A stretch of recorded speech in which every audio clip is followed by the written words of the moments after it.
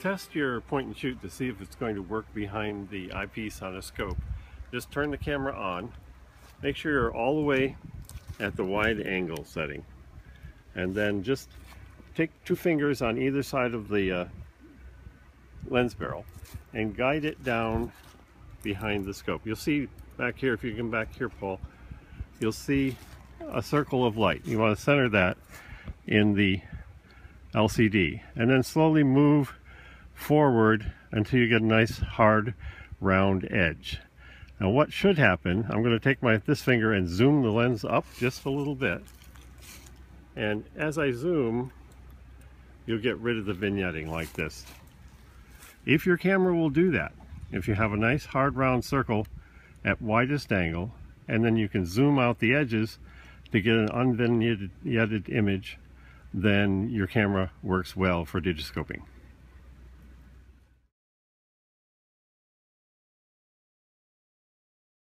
Now the zoom on this camera is too long for ideal digiscoping, so I'm going to show you what it looks like.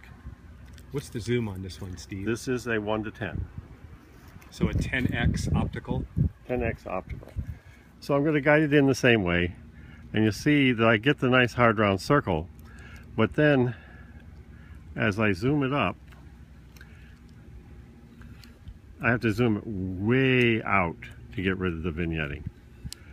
And even then, that's just way too much power.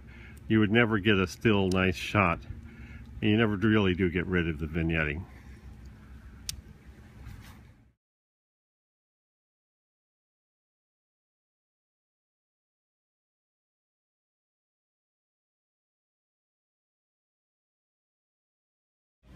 Okay, so if you want to find out if your DSLR or mirrorless camera is going to work with your scope, here's a couple of steps that you can take.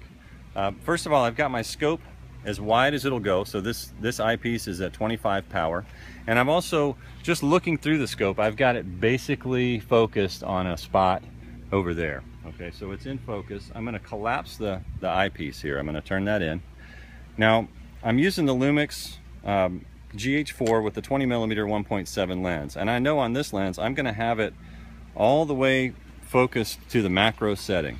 All right, I've got the camera in manual focus, and as I turn the ring here, I'm going to turn that so that it's all the way to its closest focus setting.